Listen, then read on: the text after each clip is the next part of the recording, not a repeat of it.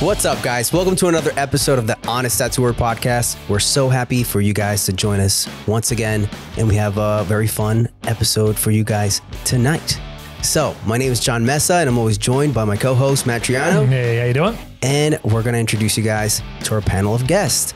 And everyone here on the panel is from the Kaplan family, and they all tattoo artists, and they've been tattooing all for a good amount of time. So, let's go one by one. I want you to say your name, where you're from, and how long you've been tattooing. Okay, my name's Coney Kaplan. It was actually 10 years this past June that I've been tattooing, so... Hell yeah, man. Congrats, man. I work full-time at R&D Tattoo, but also part-time at my family shop, Big Joe and Sons Tattoo. I grew up in Yonkers, but now live in Glendale, Queens. Oh, shit. Nice, man. Nice. Yeah. Next. Yeah. My name's Adam Kaplan. I've been tattooing 42 years now, since I'm 16. Holy shit. I live in Westchester. That's where I grew up. I'm still up there, same place. And Joey Kaplan, tattooing 27 years, and from New York. Yo. Right on. Right on. Thank you guys so much for coming through. The fact that we got Adam Kaplan on the show, it's pretty fucking incredible because, you know, you can't get him to go anywhere. That I'm sure everybody's like, who is this guy? Because we mentioned your name a lot. I know. So my first job ever, you know, outside of tattooing from my apprenticeship, Adam gave me that job, and I'm forever thankful for that because it really changed my life in the course of my career. So thank you so much, Adam. I want to say that to you. I think the question everybody wants to know, how terrible was John when you first took him on? When he first came to the shop? Not that he was terrible, but when he first came to the shop, he had a portfolio, little Playboy bunny, little name, but there was something in John that you knew that he wanted to do it. Yeah, and a lot of people in the shop were like, you crazy? You're going to let him, you know, he had like literally 5-6 designs, but there was something about John. I don't know what it was, but it just seemed like he was going to. He saw the potential. Yes. Yeah, the charisma. And then as soon as, you know, he came to the shop, he worked harder than anybody else. He'd stay late at night. He bought videos, you know, he'd buy videos all the time. He'd stay late. He'd do free tattoos just to learn. And he got to where he is today now. Just work, man. Yeah. Just work. It's like, you're not going to get it handed to you. Yeah, he proved everybody wrong now. That's what you got to do in life, man. You got to work hard. And if you really want it, man, you can fucking get it. It bums me out nowadays when I like see young tattooers just taking it lightly. Like it's just going to be a walk in the park. Like there's not like another 100 dudes that are all trying to get that same dream that you want. And I feel like now it's harder than it was before even because the competition is so much bigger. You know, my art skills weren't that good back then. I mean, shit, they're all right now. But like, fuck, man, I had to work on my drawing. I had to work on everything to do this. And now there's kids that come straight out of art school with like sharp art skills. And once they get their hands on a tattoo machine, some of them do well, some of them don't. But it's only a matter of time for the ones that do figure it out, and they fucking crush it when they're like 4 years into tattooing. It's a numbers game now too. It's just the amount of people that are trying. You're going to, if you're just okay, back 10, 20 years ago, just okay was good enough, but just okay now with the amount of people who are also just okay and better, like it's a sea of people that you're going to drown in unless you really push yourself. You also have a lot more ways of learning. You don't have to get over that fear of walking into a tattoo shop full of bikers, walking into a tattoo shop and actually having to learn. You can go on YouTube, you got videos, you have so many different things now that you didn't have available back then. Yeah, and it's also easier today too because all these machines, you don't have to build them, you don't have to adjust them, you don't have to adjust your springs, you don't have to do anything. You just buy it, take it out of the box, put in a cartridge, and you're good to go. So Adam, even when I worked with you, like you still showed up to the shop early to make your needles. Oh yeah, I still made needles every day, made my own ink every day. I mean, I don't anymore, but I did, I guess like 10, 15 years ago. But I was still doing that, making my own needles. When I got into tattooing, you had no choice. You had to make your own needles. You had to make your own ink.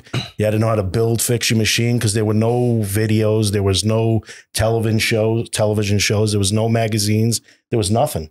You only knew, you know, what you were taught and what you saw. Because outside, like my father's shop, I didn't know really anything else that existed because there was no other shops around. You know, so all you saw was what came into the store. And that's how you learned. You know, that's how we were taught. There wasn't like, you know, there was a handful of suppliers, but, you know, everything you really did, you did yourself. You learned yourself how to make needles, the inks, everything. So for the people that don't know, I mean, I know you guys' story, but for the people that don't know, please give them like a brief, who was your father? Tell them a little bit about the Mount Vernon shop and how that kind of was a staple of tattooing for. Well, my father, you know, years ago, he got into it, I guess in the late 60s, early 70s. There wasn't any really tattoo shops around. And when he first opened, they would close them down. He'd go to another town. He'd fight them. And then finally we're in Mount Vernon, which wasn't a great neighborhood, but that was the only place that would let us, you know, operate and work. So we were there for years. And then, you know, over time, as things changed, then other towns would let you open. But there's still, like where we are in Westchester, there's still towns today that won't even let you open a tattoo shop. Oh, shit. Yeah, I believe Sleepy Hollow, it's still illegal. It's still illegal to tattoo. Yeah, straight up, you can't tattoo in Sleepy Hollow. Portchester, Yeah. Portchester, you can't Pleasantville tattoo. is just that one shop. Yeah, Portchester, you can't tattoo. New Rochelle, if you tattoo, has to be on the second floor, certain district, and you cannot have the word tattoo. No advertising. Wow. There's still a lot of towns up, you know, where we are. Yeah. That they won't even let you tattoo. So how did you start tattooing? Well, I grew up there. I mean, since I was a little kid, I always, you know, I'd always go to the tattoo shop. I would go there on the weekends. I'd go there after school. When I was, you know, maybe 14, 15, I started to, you know, show a lot of interest in it. My father would, he would outline, he would shade the tattoos. I would color them. Then when I was about maybe 15, 16, I started doing tattoos for, you know, any tattoo, $10. Then by the end of the summer, I was doing them for half price. And then by the time I was 17, I was, you know, tattooing full time as soon as I graduated. You know, the day after graduation, I was right at work. And from there, you know, I've just been tattooing ever since. And it's 42 years of tattooing. Yeah, 42 years. Fuck. That's fucking wild, dude. That's And crazy. I did tattoos before I was 16. I don't really count that, but I count since 16 because that's like when I basically started full time, you know, most of the time tattooing. Crazy. Mm. So I think it's crazy. How did you start tattooing? Because you're 10 years in. Yeah, there was a lot of resistance with that. Yeah. I briefly went to college. I had in my head that first I wanted to be a writer, and then I got really into film, which is probably still my second favorite thing as far as like creative endeavors go. Yeah. I'm just an admirer. I'm just a viewer, but that's probably what kind of maintained my love for it. But that's what I was doing in school. I dropped out, moved back home because I was going to Pratt in Brooklyn. And then after moving back home, I got a job at a coffee shop. And while I was there, you know, I was really involved in punk rock. That was kind of like my scene and my thing. I played in bands. It was kind of through punk rock and metal, I became interested in tattooing myself. Because I would say growing up, you know, you see what your father does, you really want nothing to do with it. You kind of want to pave your own path. But then kind of discovering it on my own made a very big difference for me. And I want to say the first tattoo I ever did, which is on a very good friend of mine, his name's Nader. I pretty much learned how to tattoo on his body. And going into it was kind of almost like, I hate to put it this way, but just being around it for so long, just the idea that I had access to this equipment, that I could try to do it in the first place. There was like this bit of like a novelty to it. So going into it, I had definitely had a different mentality. But I'll tell you, after I pulled those first two lines on that tattoo on Nader, I fell in love with it and knew that's what I was going to do. You're like, this is in my blood. 100%. Undeniable. Yeah, there's definitely no doubt about it. And like I said, there was a lot of resistance. I remember approaching him about it, being like, hey, I don't think I really want to go back to school. I think this is something maybe I want to do. I was still working at the coffee shop, kind of like doing things after hours. And I think he entertained it at first because, again, I think even he thought it was kind of like this like temporary thing, like, oh, I'm going to dip my toe in it, but then ultimately I'm going to do something else. Yeah. You're not even doing it for 10 years, man. That's not the case. Here I am 10 years later. 10 years later, man. Yeah, it was almost like some Michael Corleone shit. You know what I mean? Where like I approached him and he was like, what do you want to do this for? I wanted a better life for you. What are you thinking? You know? And I mean, it's given me a really great life. I'm lucky enough now at this point to work with some of my heroes at R&D. That's fucking awesome, man. Yeah. That's awesome. Joe, how'd you get What's into up, this? Other than just being part of the family. Well, being part of the family, I guess, is the How it starts easiest off, way that yeah. I got into it. But I was kind of a troubled kid, got in a lot of trouble, spent a lot of time being suspended from school, detention. So my punishment was, okay, you don't want to go to school, then you're going to go to work. You're not going to just sit home and run the streets and do whatever you want to do. If you're going to be getting in trouble, you're going to go build machines, you're going to go make needles, and you're going to learn how to tattoo because you're going to have to do something. So that was pretty much how it started. Me getting in trouble in school sent me to work, which is why I have the work ethic that I have. That's funny. It's like most kids is like, yo, you got in trouble. You got to sweep the yard. It's like, No, yo, you're going to go no. make needles. Yeah, that's exactly what it was. Yeah, go scrub my tubes, kid. I didn't really scrub tubes, but it was more of, I need to send 1,000 machines to the West Coast, so that's your job for the next week because you want to get in trouble in school, so now you're going to go learn how to work. You're going to build some machines. Yeah. Damn. Spin coils. That was the worst. I hated that. So that was the worst punishment, having to spin coils. That sounds awful. I feel like there's tattooers nowadays. They're like, what's a coil? Well, they definitely don't know how to spin a coil, I'll tell you that. I mean, even when I was a little kid, I remember being at the shop and he didn't want to put the needles together. So he tried to make it into like a game for me. And he's like, all right, so this is the jig. You put the little needle heads like in each of the slots and then you solder this. And Yeah. I'm like a 10-year-old working with flux and like chemicals, like getting cancer and shit like that. I don't know what I'm doing. I actually Yeah. got a real bad burn when I was, I don't know, maybe 10 years old making needles. Oh, shit. I was sitting on the chair, was so high up, making the needles, spinning around in the chair, being a kid. The wire from the soldering gun was wrapping around my leg. I didn't notice. Jumped off the chair, landed on my arm. It's just sitting there burning into my arm. My dad had to grab it off. If you remember a few weeks back, we had Ed from Tattoo Armor on the podcast, and he was able to hook us up with a discount code for our followers. So Tattoo Armor is literally the best way to wrap your client. I've been using it. Matt's been using it, and it's just awesome. There's no mess, there's no glue, and it's just super comfortable. I hope you can try it for yourself and just go on to Tattoo Armor and use the code Honest Tattooer for 20% off your order. You guys are all in a family, but also represent different generations of tattooers. Like Adam, you'd say that you've been tattooing since the 80s. Since the 80s. Yeah, early 80s.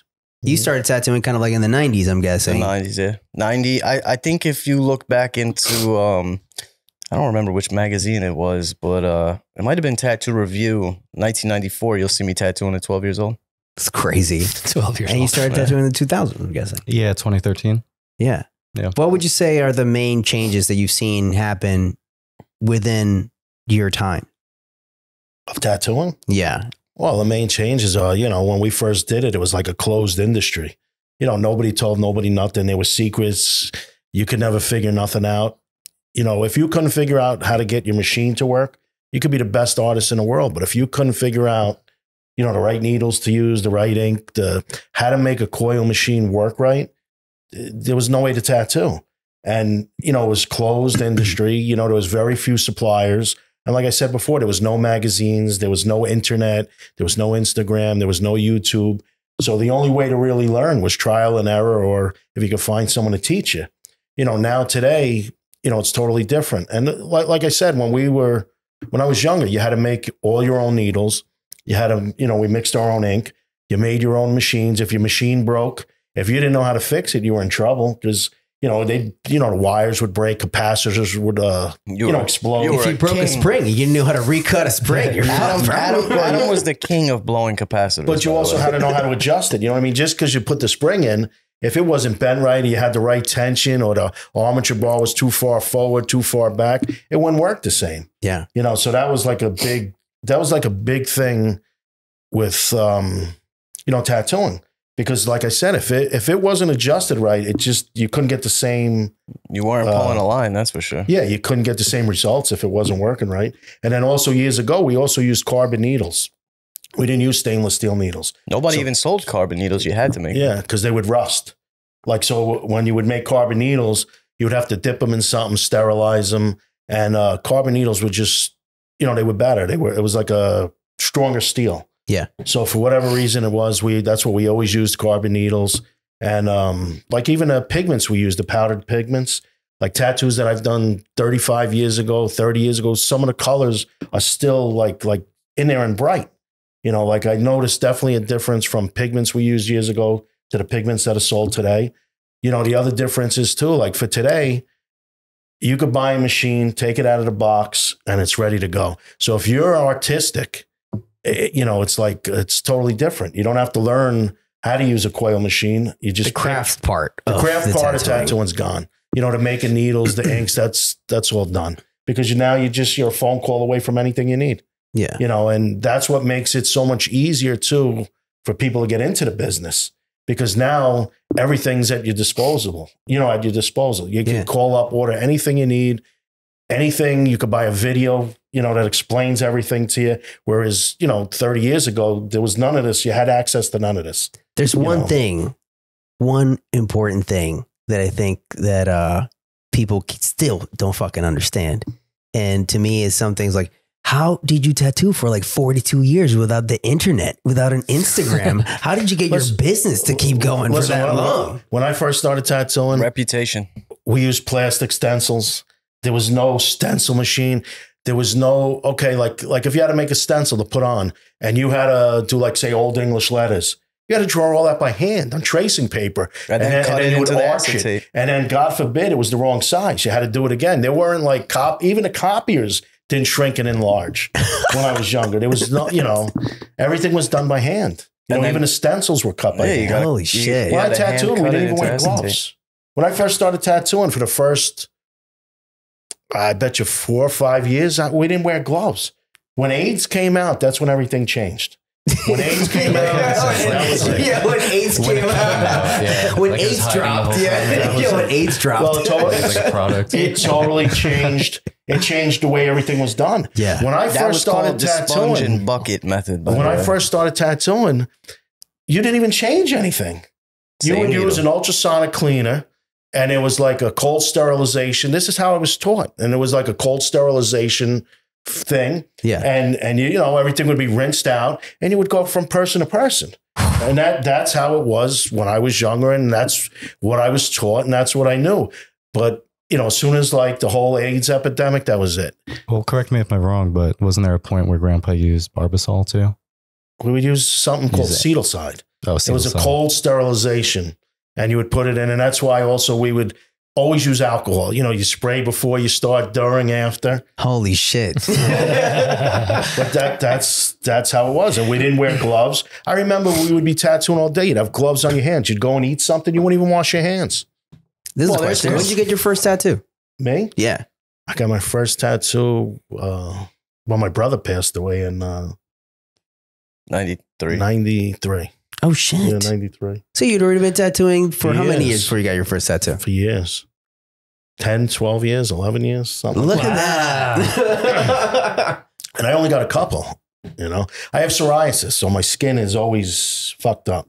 You know, it's always broken out. So you couldn't tattoo over it anyway. You do have Like, I one have to badass clear koi it. tattoo by freaking Henning Jorgensen. Harry Jorgensen, who, if you know, you know. Yeah. I got don't that know. years Who's ago. that? Oh yeah, He's one an of the best. incredible fucking tattooer from Dutch. Is he Dutch? Denmark. Denmark. From Denmark.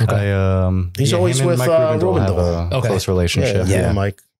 Well, that's where I got tattooed. I actually got tattooed out at Da Vinci Tattoo. When Mike Rubendahl was working at Da Vinci Tattoo in Long Island, that's when I got tattooed out there. Before King's Ave was even a thing. Yeah, before. Yeah, and the first time I met Rob Ryan from Electric, I was lucky enough to get a story about him seeing you get your Eddie Deutsch tattoo. Oh, yeah. Eddie Deutsch did my first tattoo. Yeah. Oh shit. Yeah. He was working at, I think, Eastside Ink. Damn. My first one there. One of these days, I'll get something else. Yeah, it's about time. Yeah, I still haven't tattooed him yet. Well, I'm glad, to tell you the truth, I'm glad I didn't get, stuff years ago, because my arms would probably be black. When my father passed you away, look his like arms me. were, Covered. yeah, and they were like, you couldn't see anything. So if I got tattooed all that time ago, that's what would have happened.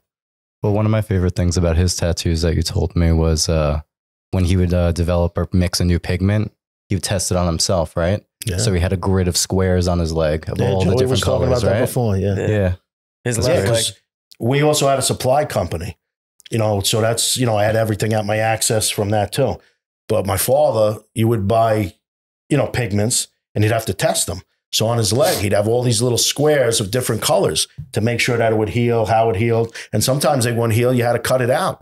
The pigment just wouldn't heal. Yep. Certain pigments, they were too strong. They had to be cut like with white and stuff. Okay. Otherwise the pigment was just too strong. But that's what it was like. Holy shit. I just had a client recently who had a similar thing, but on her ribs, but it was for an allergy test. And every time she got tattooed, she was like, just do a little square right here of a different color to see if I'm allergic to it. Yeah. So by the time she got to me, I didn't do one, but she showed me, she's like 4 or 5 little squares of different colors on her ribs. And that was like her rib tattoo, but it was her allergy test. Yeah. You don't really get that. These colors anymore. work on me. Yeah. The problem with that would be is each company, each different ink that you use would be made possibly different. So the color wouldn't matter. I just saw an article about that pop up on me, and it was about some lab made a study on like a bunch of tattoo inks. Yeah, I saw that. And it said that some companies, like some of the ingredients that they list are not even there. Yeah. And some that they don't list are fucking in there. And that's why the heavy regulation is happening in Europe, because they regulate things way harder than we regulate things. They really try to protect their citizens from food colorings, from all these kinds of things. It's wild. It's only a matter of time before it gets here. Listen, when we made ink years ago, we'd have 100-pound drums filled with powder. And all you would do is you would take the powder, get an empty iced tea plastic container at the supermarket. You'd put the powder in. Some people used mouthwash. Some people used alcohol. You'd put it in, with the powder. Sometimes you put a little bit of glycerin, you'd shake it 200-300 times, and that was it. You poured it right in a bottle. And the more grittier it was, the better it was. But that's how we made ink years ago. That was it. It had that's a very distinct smell too. Why the grittier the better? I don't know. The grittier, the grittier, just the better it was. I would have to say it would be the amount of pigment that's it just it had more pigment in it. Well, what someone told me too is actually Wes from Unimax. What he told me is, years ago when we used the powdered pigments and you'd mix them up yourself, or you'd buy, like National used to sell them, Spalding.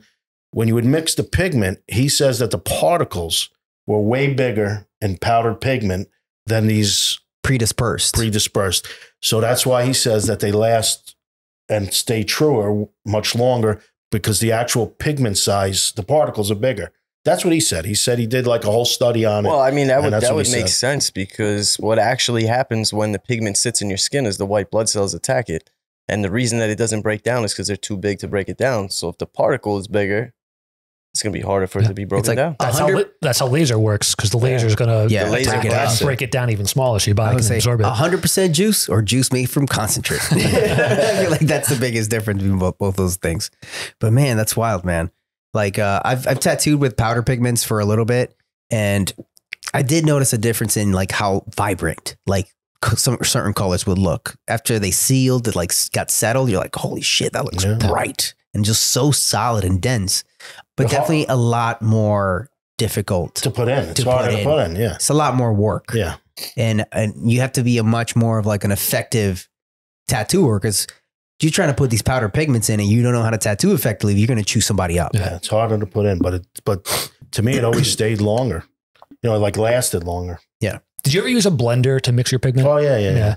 The guy that taught me how to tattoo probably started around the same time as you, and he would always tell these horror stories where he would like turn on the blender and just powder would go all over the room. Yeah. Our ink room was incredible. Yeah, there were colors all over. And when you'd go into the ink room or you'd mix ink, you'd be blowing different colors out of your nose because the powder was so fine. For a week, you'd be blowing the same color out of your nose every time you blew your nose. And Mikey Perfetto from Brooklyn, he was crazy when he would mix ink, because sometimes he'd sell me. Not sell me. He would send me, bottles of ink, and he would have exactly what he put in it. Sometimes he would put shots of vodka in it, and he would have exactly how many hours he tumbled it for, mixed it for, and he was like crazy with the ink. But what we used to do really is just, 200-300 times, shake it up, and that was it. That sounds like making a fine batch of whiskey. You know what I'm saying? Like people know, they're like, oh yeah, I put it in a barrel that was this old from this wood that came from this forest. And this is why it's like this. And it's been sitting here.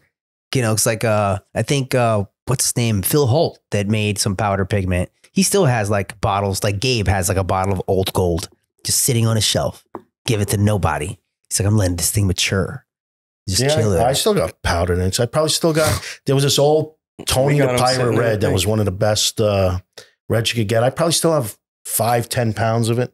And I got like Imperial Yellow from Hawk. There's certain colors I still have, like Florida Orange. And I once posted a picture, that I just had these powders. And you can't believe how many people hit me up trying to buy it. Let me buy that shit. Yeah, Oh, I yeah, would they get sell it, sold all but I the still time, have it. The last time he got me to mix up Yeah, powder pigments, never used them. Begged me. Powder all over the place, colors. We mixed them up, and I don't even know if he ever used them. Truth be told, all these years later, I realized you rushed through the whole thing and didn't actually sit down and properly do it with me. So there's that. Nothing It's was in the ever closet. properly done back then. He's like, I don't know. This is how you do it. Any question I ever asked him, I don't know why I do that. I don't know. That's what my father told me. He says, you've been watching long enough. So Yeah. when I wanted to learn how to tattoo, that's exactly what he told me. He says, you've been watching long enough. Go do it. Never showed me nothing.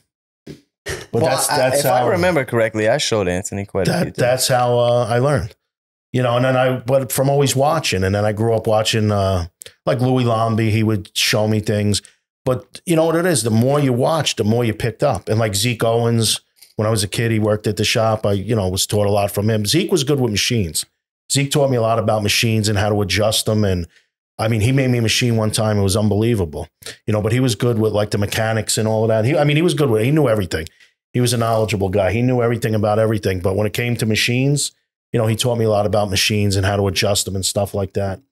But a lot of it was also, just, from tattooing all the time. Yeah. When I was 16 years old, I was doing any tattoo for $10 a day. I was tattooing 12, 13, 14 hours. At the end of the day, I couldn't even see anymore.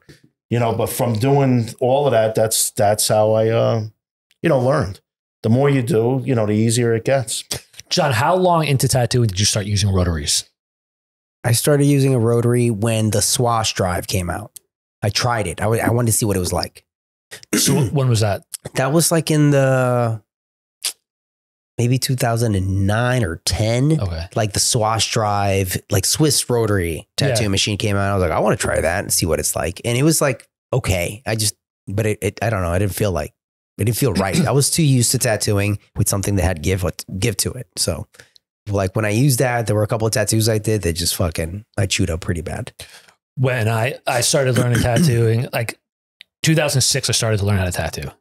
By 2000, I want to say 9, I went to rotaries, and I feel like in the 3 years of tattooing with coils, I should have learned a lot more about how to tune a machine, but it didn't click with me. And then I went to rotary, and then ever since then, now, like whenever something's wrong with the coil, I don't use coils anymore, but when I did for lining, if something went wrong, I was like, I don't know what to do, man. I felt like such a poser. I'm tattooing for 15 years and I don't know how to tune a coil machine. Is a really shitty feeling. Man, I tattooed for coils for so long, and I really enjoyed it. I really loved it. It didn't happen until like I started getting the tingles on my fingers after long days of tattooing, and I was like, oh man, this is not good. Like I would finish tattooing and I would still just feel the ghost machine in my hands. And I was like, I got to do something else. The vibration. Yeah, man. I was like, this is not good. Yeah, I still use a coil to today. I outline everything with a coil, and then I use a shag built for color. But the shag built, I still use regular needles on the bar and metal tubes. So that's why I think it still feels the same for me. Yeah. Like the shag built was the closest, and it works identical to like how my regular machine worked. That's how I was able to use that. But I tried other rotaries and stuff for outlining, and I just can't do it. Just doesn't work the same for me. What do you like, Tony?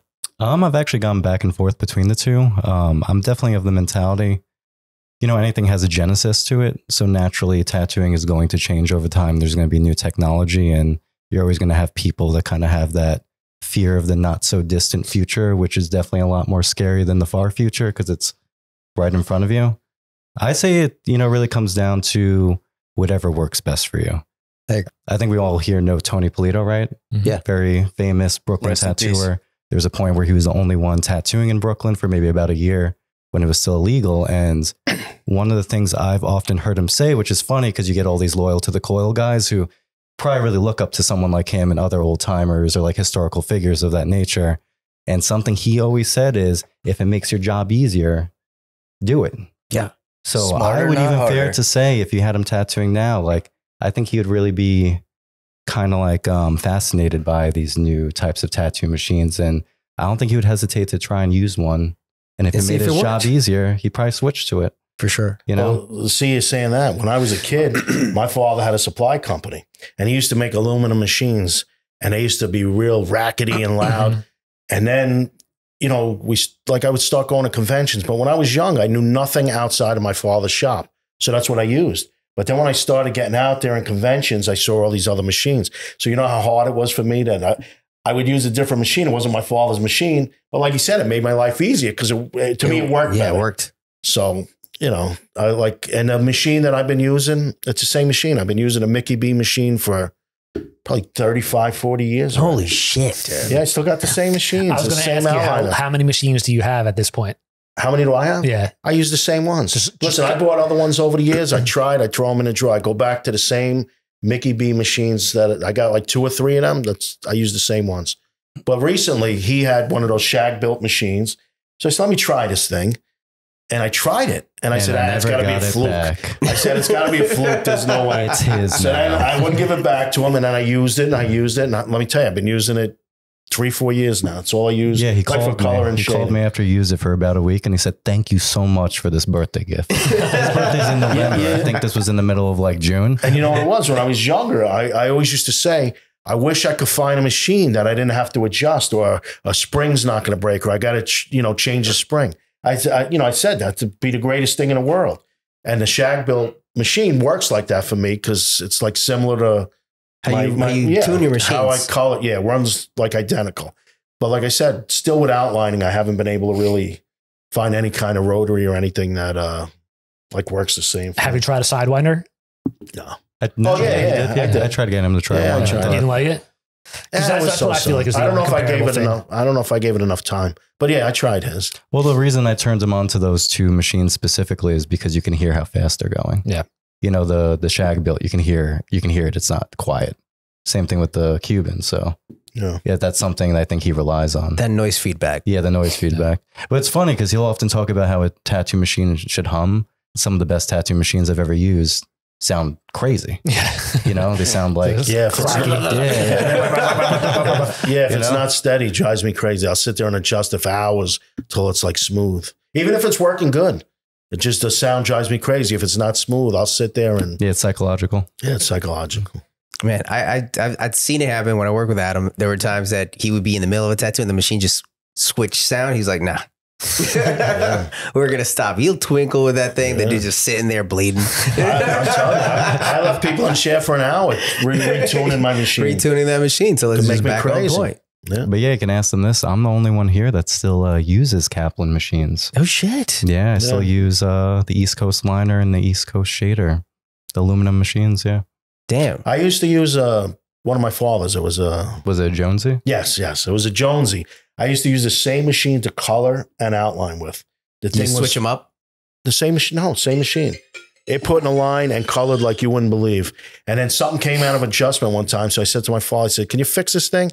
So he did something. That was it. Never ran the same. But for years, I used the same machine to color and outline with, the same exact machine. And what would you just mid-tattoo switch out your needle and your tube, or did you have 2 of those same machines? No, the same machine. When I was done outlining, I'd take out my outliner and then I put my shader in. Yeah, it worked great. I've seen him in the middle of a tattoo go into the back and resolder the capacitor.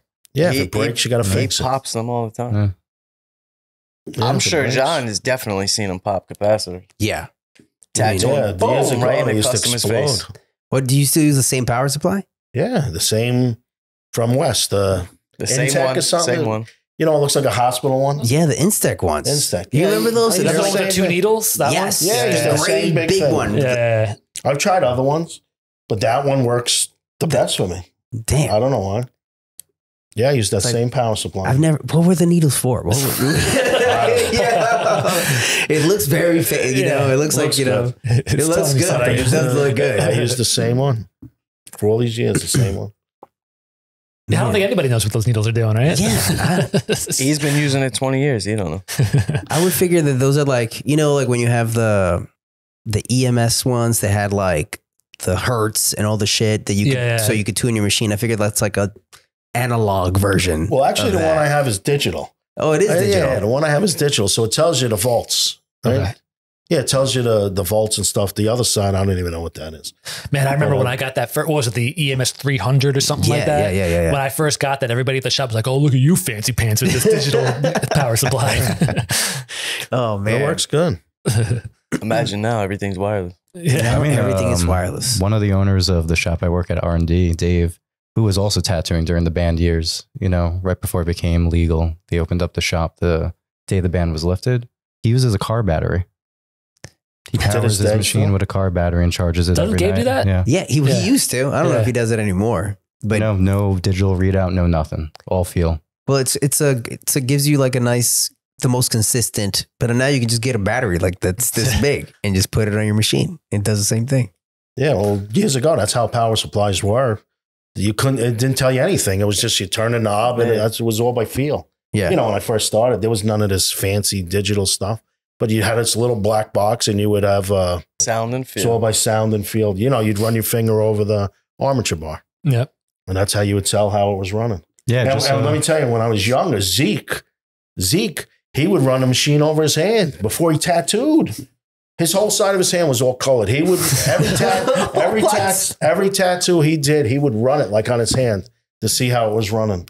With ink? For years. Yeah, for years. No, obviously like before the age. Oh, with water. Yeah. And then use that. It's ready for you, baby. Back in those days, all the old school tattoo artists had dots and everything tattooed all over their back. I still got some. I'm pretty sure I got a couple dots on me. Yeah. God damn it. Every time that happens, you're like, fuck. Well, I remember when he caught me tattooing myself. You know, I thought, because he'll leave the shop and disappear. I'm back in 30 minutes, right? I'm back in 20 minutes. He always disappears for like 3-4 hours, right? So I'm like, he's gone. I can do it. So I pulled down my pants. I put like a little stencil on my leg, started tattooing it. And of all the days for him to actually come back in the shop and not disappear for the day, that's the day he came back in. And I remember him running into the back being like, you don't need to do that. You don't need to do that. You got friends you can do that on. What are you doing? Get Nate in here. Was the guy I mentioned earlier that I pretty much learned to tattoo on. So, but I feel like it was like a rite of passage. I needed to do it. You know, there was a compulsion to do it. I knew I didn't have to. It wasn't like the situation that I think other people maybe have found themselves in where I'm going to do it on myself before I do it on somebody else. But, you know, spiritually and I think like ritualistically, I feel like every tattooer, they really kind of want to try just to see what it feels like to do it to yourself. But don't do it, honestly. I don't know. I've always heard guys say don't do it. I feel like, how can you expect anybody to trust you if you don't trust yourself?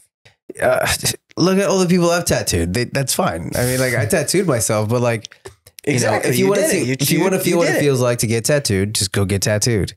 And then after you get good at tattooing, that's your portfolio is right there. Well, I don't think it's as much as I want to see what it feels like. But when you're learning how to tattoo, I feel like you should absolutely tattoo yourself before you tattoo somebody else, because if I tattoo myself, obviously I feel I've trusted myself enough in my skills with tattooing. Okay, I'm going to do it on myself before I ask anybody else to trust me to tattoo them, right? I mean, it makes sense. It makes sense. You know what the thing is, too? I didn't do it. The thing, I did. But I also had to do this when I was 12 years old. I did the same thing Anthony did. I went and locked myself in my dad's tattoo room and I started tattooing my thighs. You should see my thighs. They're crazy. Yeah, my you know what the thing is, are covered in garbage. You know what the thing is too? If you're learning how to tattoo and you want to learn how to tattoo, all you have to do is go on Instagram and put free tattoos. I'm learning how to tattoo. And you'll get 1 million people. Once you put the word free, they don't care. They do not they don't care. You That's people that have come and apprentice, they said, should I buy fake skin? Should I buy this? I said, listen, the only thing that's good for is to maybe get, like a little used to what it feels like in your hand. Yeah. I said, put a post up, free tattoos. I'm learning how to tattoo. They don't care. Well, as a kid, 12, 13 years old. It's true. That's what I did. I went outside the tattoo shop with a sign, $10 tattoos. I had 10, 15, 20 people lined up in 5 minutes. Oh, that's true. Like so the guy that I was tattooing today, he was an ink master canvas, and he said that's how they would get people. They would just have somebody stand by a train station where there's a lot of people. Free tattoos. Who wants a free tattoo? Yeah. People just like, hey, yeah, sign your information, blah, blah, we'll call you. He said 2 years later they called him. That's wild to me. I thought that was wild too. Wait, that's how they got him on Ink Master? That's how they got him on Ink Master. I mean, so they get a lot of people, and then after that they vet them. So like they get them like that. He was supposed to be on the season before mine, you know, there's only so many people that they need. And then the next year, then they're like, hey, were you still interested in doing this? It's for Ink Master. And then he was like, yeah, I'm down. And he just went for it. But just like, he had no idea what he was going to get. You just have to be open. So if you're doing free tattoos, you're like, yeah, I just want to do these things. I mean, people are probably going to say, okay. Yeah, Nobody cares. No one cares. No. Not when it's for free. I mean, shit, I see people getting shit now and they pay for it. Yeah, absolutely. Some of these people that just start out, they're not bad. You know? That's like very slim, though. I mean, how many people start out and within 6 months can do a real quality piece? Even the best artists in the world. There's tattoo artists out there right now that are incredible artists that cannot tattoo. Yeah. And I mean, I see some nowadays that are incredible artists doing tattoos that look incredible in photos. They still can't tattoo. Yeah. Well, stop editing. Stop editing. That should be a t-shirt. Honest tattooer. Stop editing. Absolutely. That's a good one. Stop editing your tattoos. Let us know in the comments if you want us to make that t-shirt. We'll put that up. Do it. Do it. Do it. Do it. Hashtag stop editing your tattoos. Man, it's crazy. It is crazy. I mean, we've all seen photos that we're like, no fucking way. And then you see them later because they always float around, but nobody wants to call anybody out. And then somebody will say like, dude, look at this thing I just saw today coming to the shop. And you're like, wow, that's wild. And then you do the research, you find the artist, you find the posted photo, and you're like, this is incredible. I'm not going to name any names, but I've had some tattoos walk in here from some pretty reputable tattooers, and their portfolio is pretty good online, but in the flesh, it's just not that great. Yeah, it's night and day. Edit. Stop editing your tattoos. It's just your skin is your skin. There's just no way that it'll have that shine, that texture. There's just the black, there's just the no white. way. It's reality, people. It's not Instagram. It's reality. Well, that's why you see all those horror stories on TikTok, on Instagram. I went to this artist. I paid $5,000 for this sleeve. Their portfolio is amazing. How did this happen to me? Well, I mean, you're not seeing the edited version. Yeah, it's sad. I'm not even talking about that, though. I'm not even talking about just the tattoos just not healing well, not aging well. Yeah, people don't take into consideration a lot of like the structure that tattoos need to have. And I think that's why, you know, things like American traditional and Japanese tattooing and everything that just gets a little bit outside of that is the things that work. Yeah. The things that are super far from them. And I feel like, man, they might look cool and as photographs and as artwork, but as tattoos over the time, over the life of a person, they just start breaking down. Yeah, It's also last. still early to tell exactly what that stuff will look like 20 years from now because it hasn't been done for 20 years. So how does I mean, we see what they look like in 2-3 years. 9 times out of 10, they're not that great. But if you have somebody that really masters and learns how to use blacks and this to make them hold up a little bit better, who knows? Maybe they will hold up. But certain things that won't last, you know, lines that are too close together, there's no way around that. They're going to run into each other. I think there's just a big change in society's perspective on the craftsmanship of things. Like think about how many times, you know, people back in the day would buy like some high-end made like shoes from like a shoemaker that like used the best leather. He would take time making each part of it so that shoe could last you like a really long time. And you had that one pair of shoe that you wore. And then you had like your week shoe and then your like Sunday shoe. But now people are like, I got like 60 pair of shoes, man. I don't care.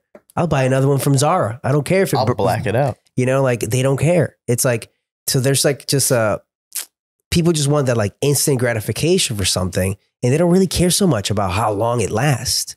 You know, and I think like it's just like the social perception is different than maybe it was back in the day. Well, I've been hearing a lot of the I'll black it out. Like who cares? When you explain to them, I don't know if this will really hold up very well over time. You give them the whole rundown of how it ages. And so many times now I hear, well, I'll just black out my arm. I don't care. I don't mind that. All I right. like blacking out Cool. arms. Black out It's your kind arm. of fun. Well, yeah, I mean, I was talking about this with people in my shop recently and kind of almost in this strange way, you know, like I feel like a lot of the reasons that people maybe got into tattooing, especially in the past, was because it was like dangerous. It was an outsider thing. You know, you kind of wanted to be a part of that. You wanted people to look at you a certain way. And now you have tattoos and people don't bat an eye in a lot of places. But if you have a blacked out arm, people That might creates a start reaction. giving you those looks again. And it almost makes it kind of like, there's something cool about that, I think. I don't have any blacked out parts in my body. I don't think there's anything like that I would ever do, but I like looking at it in this. I think the most extreme version is that when people like change the color of their eyeballs. Yeah. Like nothing goes instant. Like, whoa, when you see somebody with black eyes, you're like, oh shit. Well, what about these other lunatics that cut their ears off, their noses off now? These people are insane. Extreme body modification. I mean, these people are nuts. Extreme body mods. Did you ever see the Black Alien Project, what this guy did to himself? I know. He got the little baby hand now. He cut his fingers off. He cut his fingers off. And he wants to cut his legs off. That's his next thing. He wants to cut both his legs off. He cut his ears off, 2 of his fingers off. But I mean, you see what this guy looks like? I mean, he's crazy.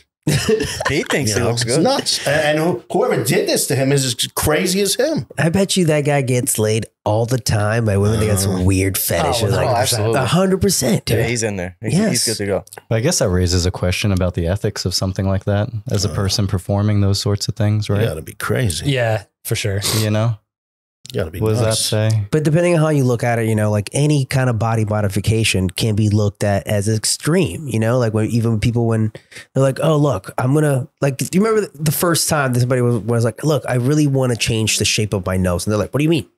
Yeah, I want you to, cut the skin off, rip it up, change my freaking cartilage and then put it back down. Like that sounds crazy, but it became a normal thing totally that people normalized. do. Yeah. You know what I'm saying? 100%. So like the fucking first time, that must have been wild. And the other doctors were like, you're going to do it? I'm going to fucking do it. If I nail it, I'm going to make tons of money.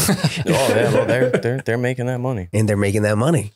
Yeah. So, I mean, I had sleeves and my neck and my hands tattooed since I was 16, 17 years old. So you've experienced the change of when you walked into a place and people looked at you crazy. And now you walk into a place. They're like, yeah, what band are you in? I would go into a mall, a store, anything, and immediately people were grabbing their kids, crossing the street. And I'm a kid. I'm 16, 17 years old, neck tattooed, hands tattooed, arms covered. Nobody had tattoos like that back then. The only people that had tattoos like that back then was tattoo artists. That's it. Yeah, but now it's normal. And some criminals. Let me tell you, when I was a kid, the other kids' parents would say, don't play with that kid because his father does tattoos. His father owns a tattoo shop. Like, you never heard of anybody doing tattoos back then. There was nobody. And they would tell the kids, don't play with him. His father has a tattoo shop. Meanwhile, I never did drugs. I never did nothing. Never got in trouble. And then their kids were fucking animals. And they're telling them to stay away from me because my father did tattoos, And I grew up in a tattoo shop. Meanwhile, now all of them, all the parents, the kids, they all got tattoos now. But when I was younger, it was so stereotyped. Like when I would go to school, the teacher would be like, what are you going to do when you get older? I said, I'm going to tattoo. They go, no, what are you going to do for a living?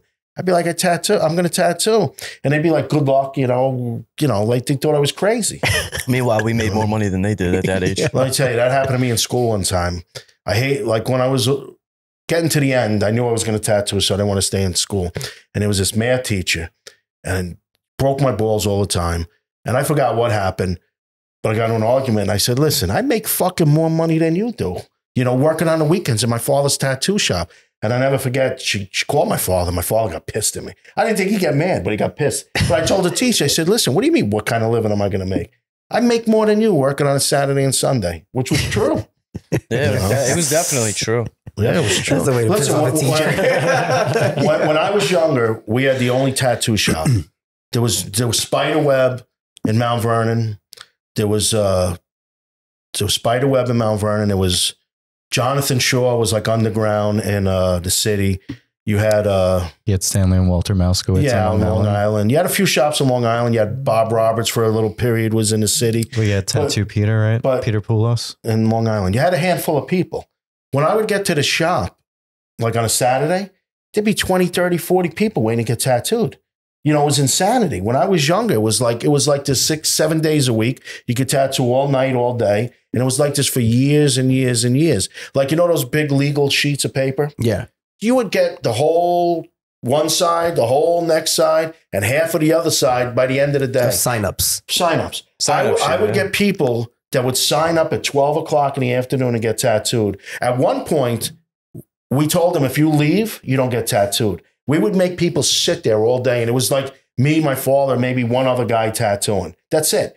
And we would tell him, if you leave, you're done. And you would just take the next person. And then after like a few years of that, then we would call them. We'd give them a heads up to come back. But I remember tattooing 2, 3 in the morning, and there'd still be 3, 4, 5 people on the list. And I'd be praying to God, don't come back. and they would come back. They would come back. It was crazy. I remember tattooing till the sun come up. You know, you walk outside, you're like, holy shit, because we were upstairs. You really couldn't tell. You walk outside, it'd be sunny out already. The birds would be chirping. It'd be like 6 o'clock in the morning. I got to go to sleep, and I'm back at 10:30 doing the same thing. Fuck. Day after day after 7 day. days a week. Well, when you worked in White Plains, it was like that. We used to stay till 2, 3 in the morning. 2, 3 in the morning on It's the not- regular. Yeah, it's 7 not like days that a week. no more. No. You ever ask him who he did that exact routine with at the Mount Vernon shop? Who? Someone by the name of Biggie Smalls. Biggie Smalls. Yeah, you ever tell him that story? No. When he came to the shop? Yeah, why you tell Well, it? they would come into the shop and they called to get tattooed. I didn't even know who they were. This was like when they first came out. I didn't even know who they were. So they called the shop. They wanted to get tattooed. So they came up and it was at nighttime. Couldn't decide really what they wanted. So they said they'd come back the next day. So this was in the summertime. It was crazy. It was busy. So I cleared the day, and I wouldn't take anybody. And then they called me that day and they said, we can't come in. We got to go do some photo shoot somewhere, right? So one of the guys I tattooed from some other rapper, and I just said, look, I cleared my whole day out. He says, look, we're flying out, I think to Tennessee. They said we'll be back the next day or something. And then they didn't come the next day. And then they said something about coming the next day. So I said, listen, you got to call me and let me know if you guys are coming. So they never called. So, I'm tattooing and the place was packed. All of a sudden I get a phone call. You were on our way. And I said, you're not on your way nowhere. I said, I'm packed today. And let me tell you, I regret it now. I wish I would have did it, but that's how it was back then. Yeah, listen, Biggie. Actually, he had a broken leg, and we had another shop in Rockland, and they wanted to pick me up, drive me up there because it was like a street level shop or something. Yeah. What was the shop in Rockland that you had? The same thing. It was. Oh, No. At that House time, of it would have Ink. been House of Ink. Okay. Up in Rockland. But we had a Big Joe's up Where in was Rockland that? too. Right on 59. You know where the mall is? Mm-hmm. There used to be a strip there that the mall bought it out. And we were in there years ago. I used to have a shop with Scene up there too. That shop. And then Scene just walked away one day. But yeah, me and Scene used to have a shop up there in Rockland. Then I also had a shop on 303. That's where I started on 303. Oh, did you? Mm-hmm. We're in the strip over there. Where Bullwinkle's. Mm-hmm. I used to have that shop. It used to be High Voltage.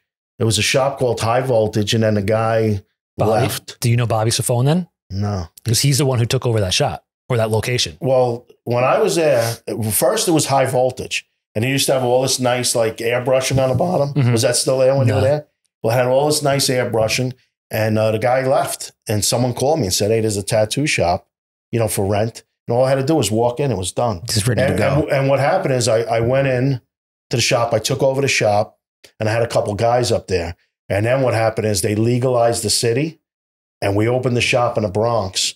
That was so fucking busy. It was insanity. When I tell you, we opened the shop in the Bronx, and my father didn't want me to open another shop. He's like, you're crazy. So I had to talk him into opening the shop. So I found this little place. And you know how I talked him into it? The rent was $600 a month. $600 or $800 a month. We were on the top floor, the second floor, above a restaurant.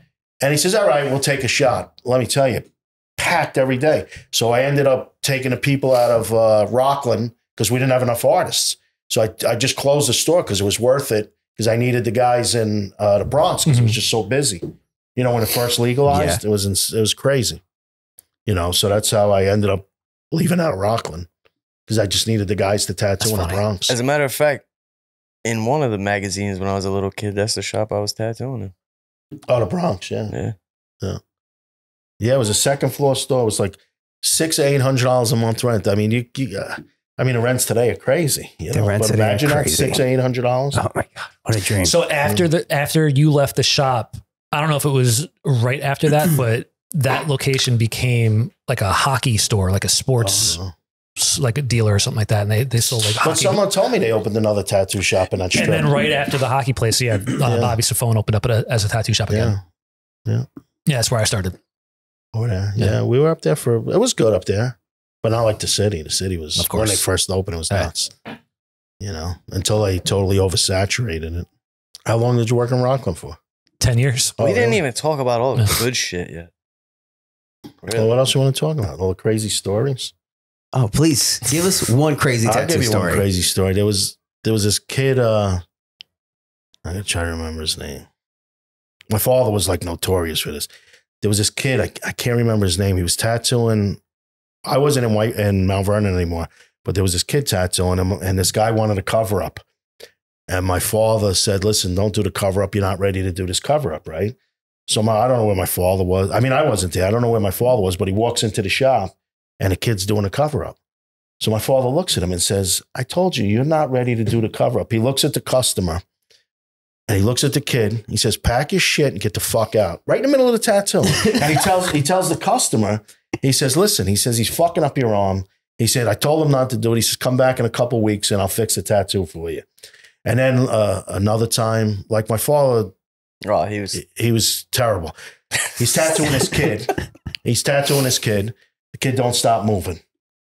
He tells the kid, you move one more time, you're done. So what does the kid do? He moves. So my father gets up, wraps his arm up. He's walking out of the room with the kid, and the kid's mother's there. So the kid's mother says to my father, he says, what's going on? My father says, listen, when your kid grows balls, bring him back to the tattoo shop. Yeah, it was like, you know, like he didn't give a fuck. Yeah. Oh, man. The stories are endless, you know, like it's crazy. I mean, those days of tattooing are completely different. I mean, now you got to do that a now, safe you have a space. picket. Let me tell you, when I was young and in the Mount Vernon store, let me tell you, you asked the wrong question, you asked the wrong price, you got beat up. It was like thrown right down the stairs. Oh yeah, it was like, let me tell you, that's why I never missed going to the shop, because I didn't want to miss what was happening. It was like the Wild West. It's crazy, you know. Absolutely. It was like insanity, you know. And let me tell you, like another thing today, like people have no respect. They'll open a shop right next door to you, right down the block. Let me tell you, back in the day, that did not happen. Absolutely not. That did not happen. You did not open up near anybody, because you come back the next day and your shop would be cinders. You know, it didn't happen. It's done. Didn't happen. And when I got my apprenticeship, I had to sign a thing that said I wouldn't work within like 25 miles of the shop that I learned at. You didn't need that back then, because my dad would pick up a phone and you would not get a job from here to California. Yeah, that didn't happen. There was no waiver, no nothing. It was, if I don't want you to work anymore, I will pick up this phone and you will not tattoo from here to California. You better move to Europe. Yeah, that's how it was back in the day. It was like that. It was like a closed industry. And, you know, like a lot of people, the reason that they said that they would do that, because what would happen is they didn't want you to tattoo nowhere. You couldn't tattoo in a city. It was illegal. All these other towns wouldn't let you. So they were also wanted to keep it safe. You know, if you get some guy that opens that don't know what they're doing, and now they're fucking everybody up, tattooing minors, now you got to worry about the whole section getting closed down. Yeah. So that was another reason they would keep people away, you know. But that's how it was. Yeah, those times times have changed so much. Yeah. I mean, I think like in that sense, at least for the better, because at least now you can open a tattoo shop and know that it'll stay. You know, especially from a lot of like volunteers. You know, I still feel the same though. Somebody shouldn't open like, you know, like right. You know what I mean? Like give some distance or something. First time I ever saw it, I was in California years ago. I couldn't believe it, because when we were in New York, that never happened. I went to a convention out in California in the early 2000s. I saw 3 tattoo shops on one block. I couldn't believe it. Because in New York, that would never happen.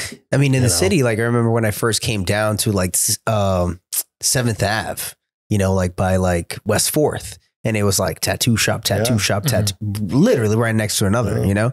And we had a situation here the other day where these 2 girls came in. They were from Europe somewhere. And they were like, yeah, we want to get this, we want to get that. And, you know, they go like, oh, our minimum is 150. They're like, oh, how much for this?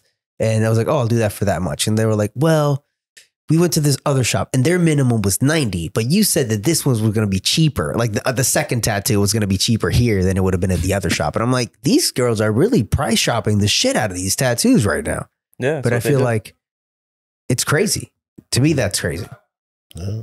I feel you should get the tattoo where you're comfortable, where you feel you'll get the best work.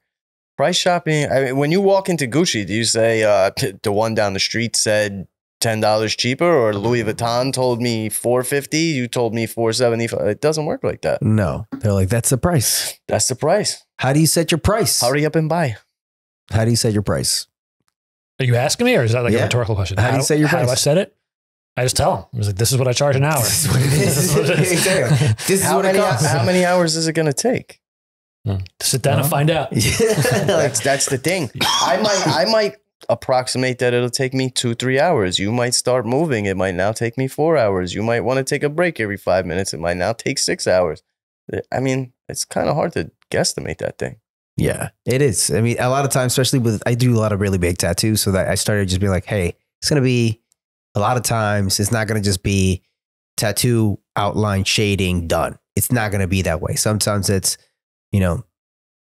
put the outline, do some freehand, do a little bit of tattooing, freehand some more, tattoo some more. And that's all my day. I can't just charge you like a flat. It's just my time. My time is going to cost you this much for me to just devote all of my time of my day on you. So that's why I just charge. Somewhere along the line, people got into their head that, oh, you're only supposed to charge me for the time that the needle is in the skin.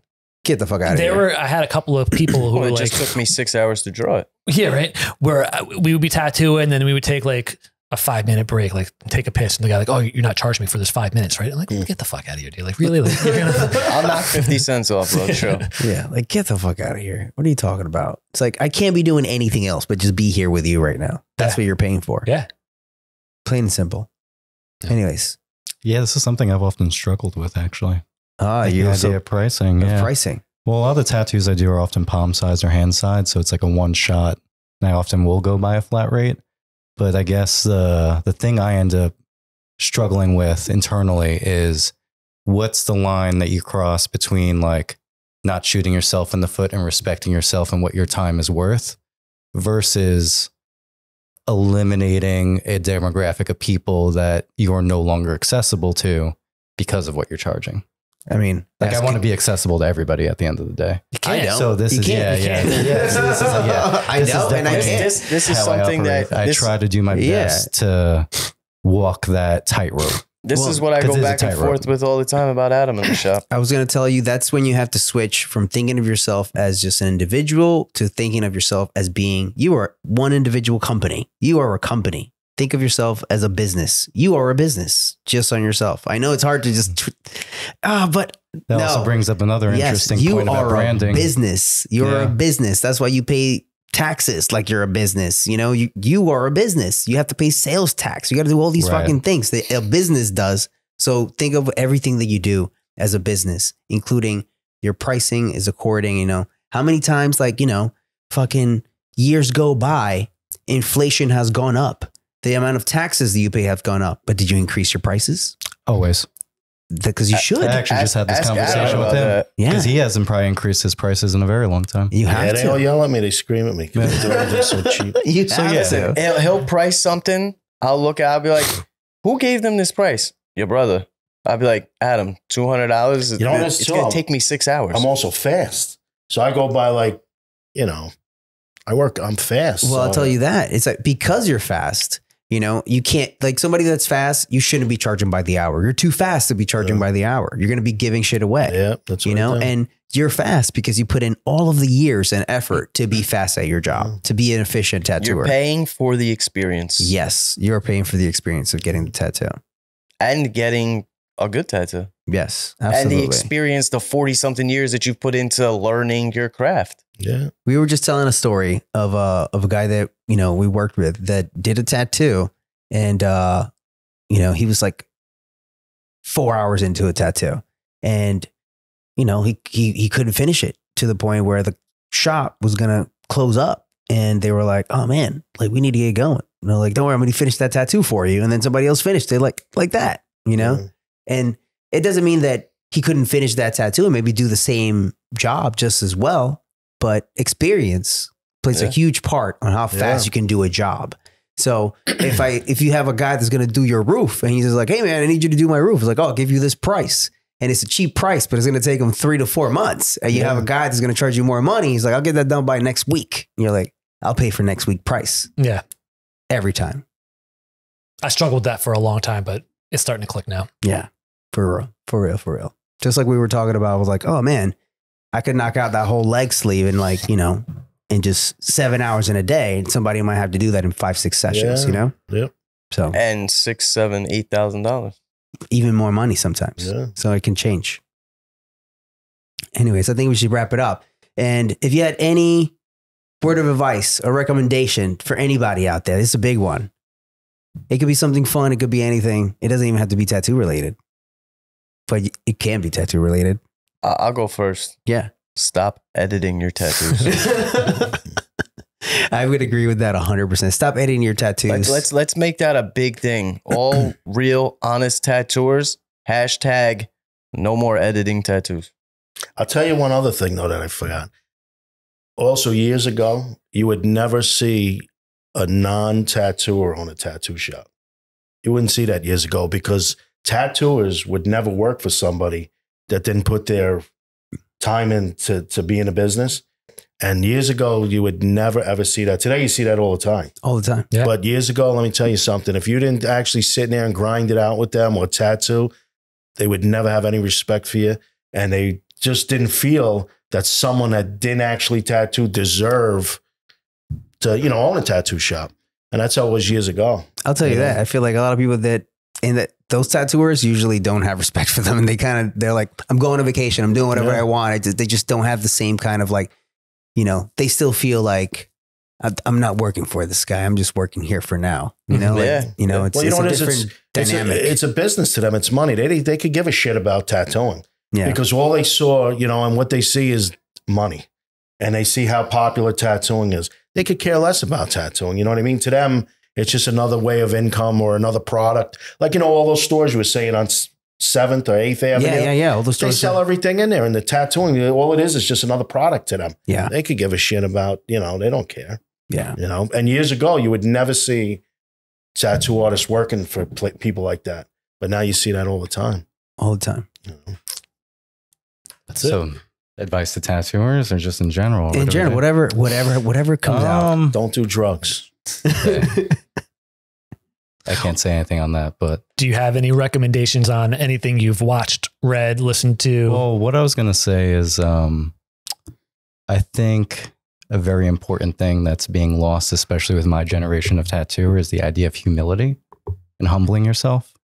I think we're all very lucky that we get to do such a wonderful craft. And if you find yourself like me 10 years into it, you know, I think it's the difference between you encounter individuals that, you know, when they're interacting with a client or somebody that wants to get tattooed by them, they're acting as if, oh, you're lucky that you get to sit in my seat. You're lucky that you get to get tattooed by me. Whereas I think it behooves you to have the opposite mentality. You know, we're lucky that we get to do this because we have clients. They give us this life. And I think that's been lost on a lot of people, unfortunately. Maybe not as many as I'm like alluding to, but it's something I've encountered a lot with specifically my generation. And I don't know, something rings true now. And I know it's from old timers and it's something I've heard a million times. And I say it over and over again. It's almost my mantra. If you're going to get involved in this thing, you know, take care of tattooing and it'll take care of you. Absolutely. If you don't take care of it, then, you know, I think you're kind of like up the creek without a paddle kind of thing. You know, you're just going to drown in it. Yeah. Yeah. I think absolutely. Or isolate yourself. You know, you might be a rock star or some shit like that. I don't know. But, you know, you'll end up finding, you'll be alone. Tattooing by yourself in a private studio somewhere. Well, you should also respect, you know, the ones that came before you and paved the way for you to even have what you have. Yeah. You know? Yeah. There's times that I, you know, especially in the comments, sometimes in the, you know, I've seen people like, that's why I don't tattoo with anybody. And I tattoo by myself in a private studio. And I'm like, maybe it's not everybody in the other studio. Maybe it's just you, man. You know, I feel like some people don't get that. That's like, why is it that you had to go work by yourself and you couldn't just work with a whole group of people? Right. And I think you're going to stagnate. Like, I think maybe you get to a point in your career where you can do something like that. Right. But often those people are at those points in their careers are still very much ingrained in their community. Yes. You know, they're still very much a part of like that tattoo community at large. They're celebrated by a lot of people. You know, these sung heroes of tattooing that we encounter. They're at a different level of tattooing. Yeah, so they can do that at that point. But especially in the first 10 years, I even argue maybe in the first 20 years, being around people, that's how you grow. You know, you see steal tricks from all the people around you. I mean, I work with people who've been tattooing 25 years and they'll say, you know, they'll see something I do, you know, and it's this symbiotic relationship of like, we're all here because we love tattooing. We all want to be the best we can be at it. And, you know, kind of like that tight knit community and being there for each other, I think is a really important aspect of this thing that, again, yeah, you find people kind of like not really being a part of and isolating themselves. Yes, and which is strange to people me. isolate themselves in any scenario, it's kind of it's a disaster, right? I think so. Yeah. And I think that's a perfect way to end the show. Anyways, thank you guys so much for coming by today. Thank you, Adam. Thank you, Tony. Thank you, Joe. Of course. Appreciate you guys coming through. And if you took anything from this, you know, podcast, I think there's history, man. And this is something that we all love and we've all experienced at different times. And there's so much to learn from our past and so much that we can put into tattooing to make it be something better in the future. So I don't have anything else to say. I do. I want to thank everybody who supported the Patreon page. This week, we've got 4 new people who jumped on. Amazing. And which is great because it was the first week that we actually added something in about a month's time to the Patreon. So thank you. I want to shout out, thank you to Nicholas Soyemi, Kai Watai, Mothman, and Adam Makarita. Thank you guys very much for joining the Patreon. If you want to be like those guys, you can head over to patreon.com/honesttattooer and sign up to be a Patreon supporter. Thank you guys so much. We'll see you next time.